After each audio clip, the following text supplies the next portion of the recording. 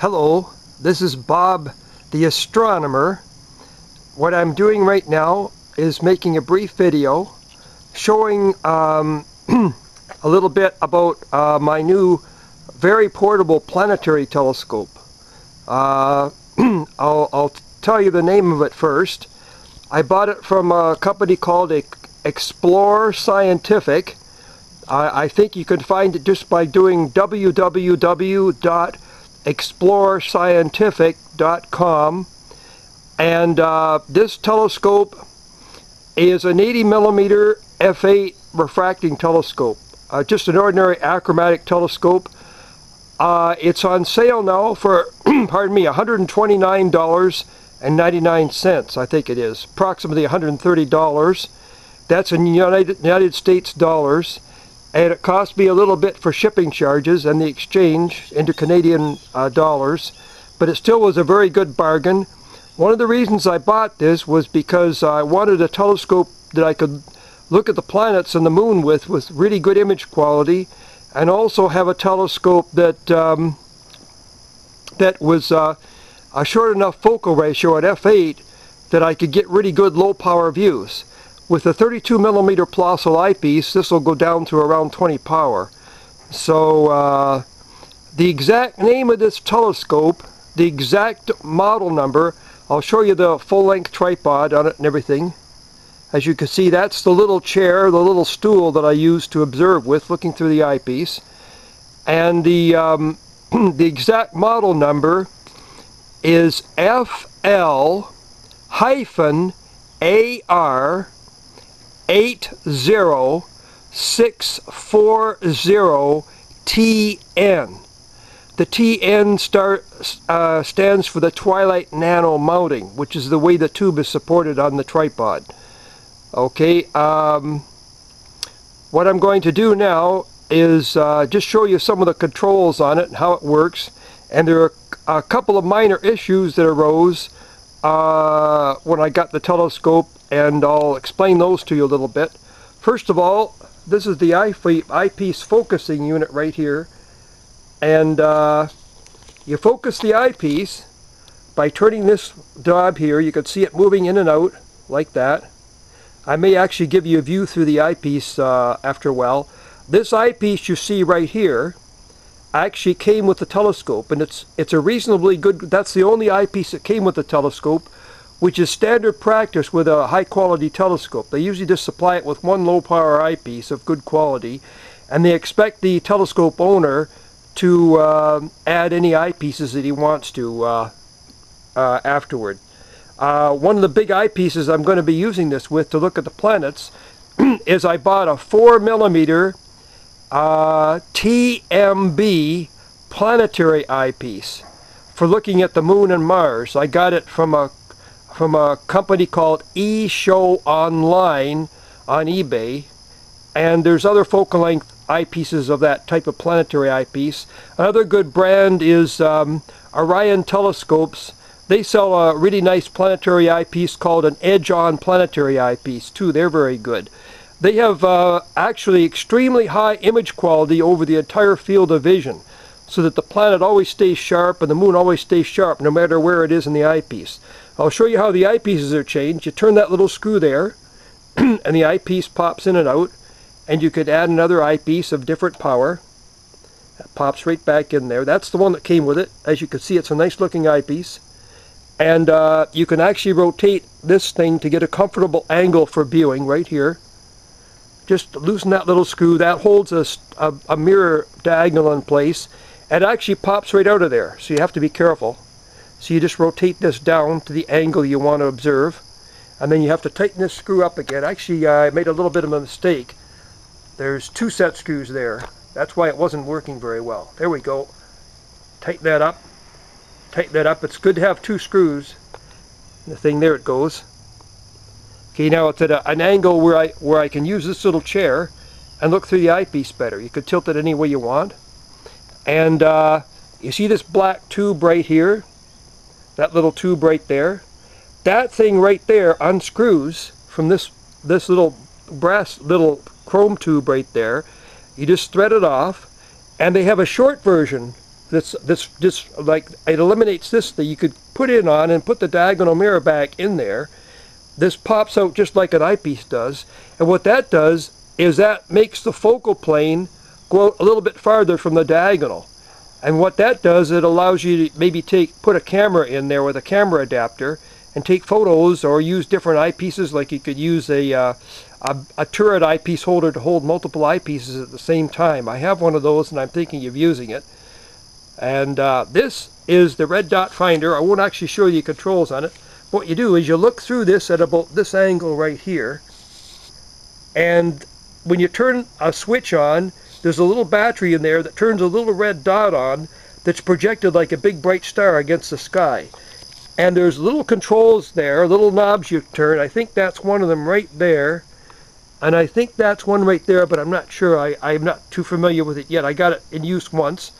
And one knob turns the, one of those little knobs is a switch that turns the light on and off. And it turns the little light on, little red dot light on and off. And then also is a rheostat that controls the brightness of the red dot.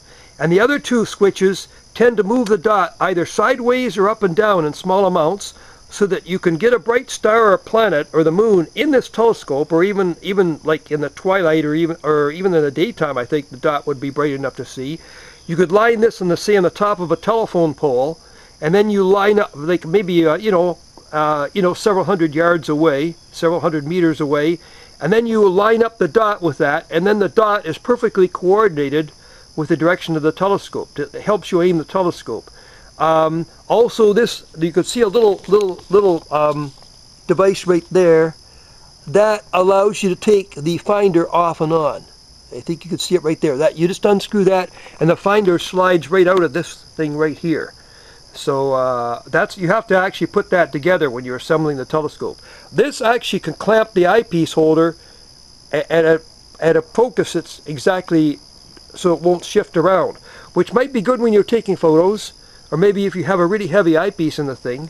But actually I found that usually I don't use this, because I might actually turn this back and forth when the thing is clamped. So just for ordinary looking through the thing, it really is not necessary. I usually leave it loose like that. Okay, so there's the focusing. I may actually, if I have enough time in the video, I might just give you a look at some distant objects through there while I'm actually focusing it. So there was an issue with this thing right here, this diagonal hole. This is actually a pretty good mirror diagonal. It seems to work very well. It's got an accurate mirror in it as far as I can tell. And the issue with that is that this thing, I think right here, was unscrewed. Or that one right there, the little part that pops in. All I had to do was thread this in. It was no problem. Just twist this like that and thread it right into the diagonal. And it was fine after that. It seemed to work. Also, this is the mounting. I'll show you the mounting right here.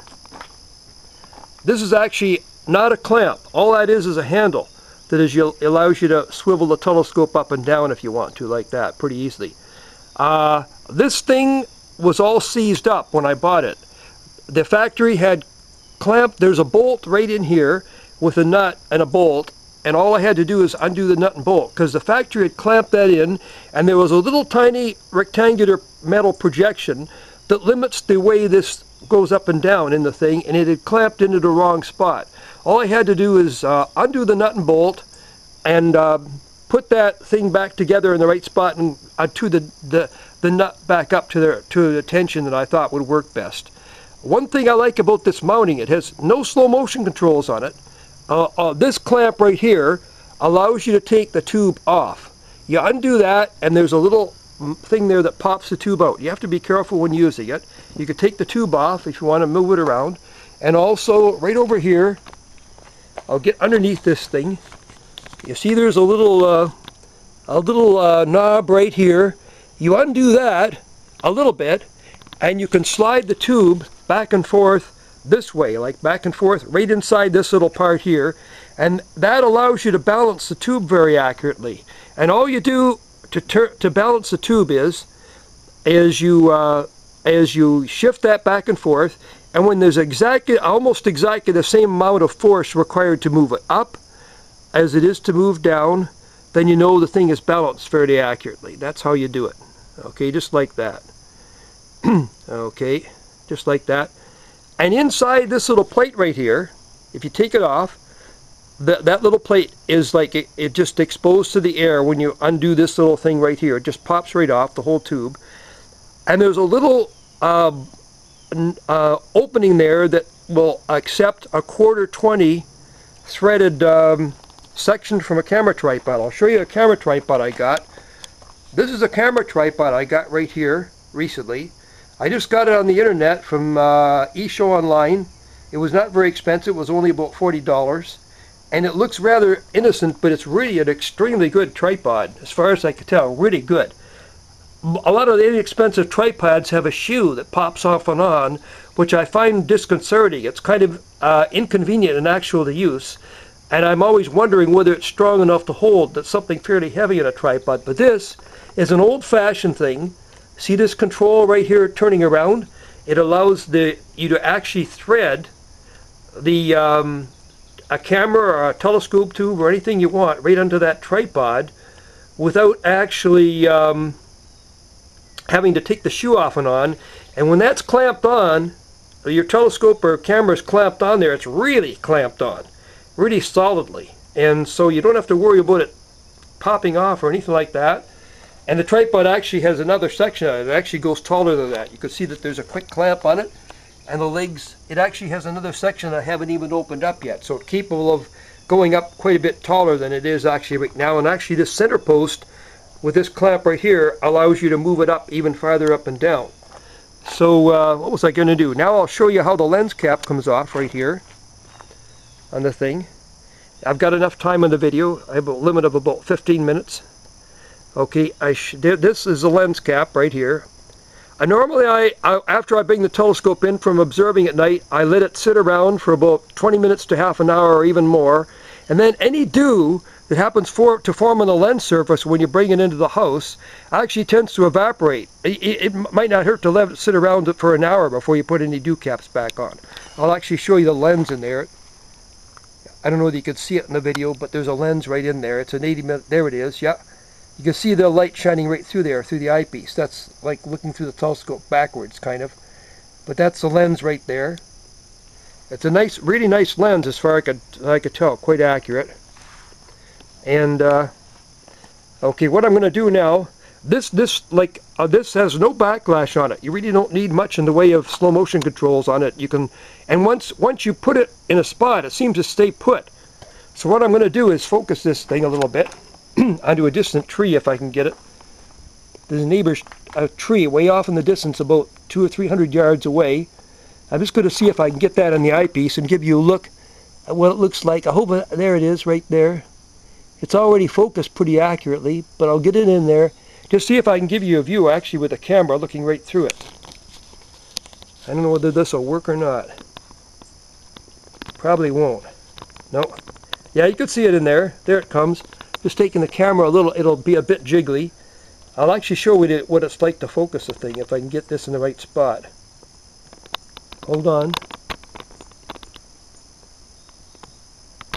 Just a minute. Here it comes. It's not working out very well.